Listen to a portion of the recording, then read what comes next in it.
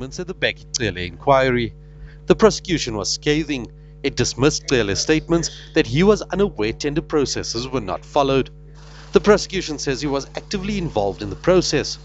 They argue that this amounts to improper conduct and a violation of the Public Finance Management Act. They conceded they could find no fraudulent activity on his part, but the prosecution says the evidence shows that there was a corrupt relationship between Cele and property mogul Ru Shabangu. This misconduct is so gross as to warrant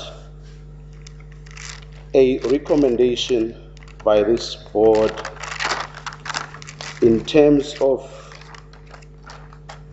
Section 8(6)(b)(5), read with Section 9(2) of the SAPS Act, that General Cele be removed from office.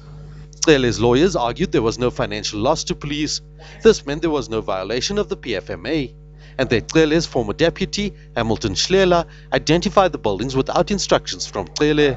They also argued that there was insufficient evidence to prove corruption. On the law, they will not be able to show that our client is corrupt. They say on the law, they will not be able to show gratification. The hearings continue. Prashant Pillay, SABC News, Pretoria.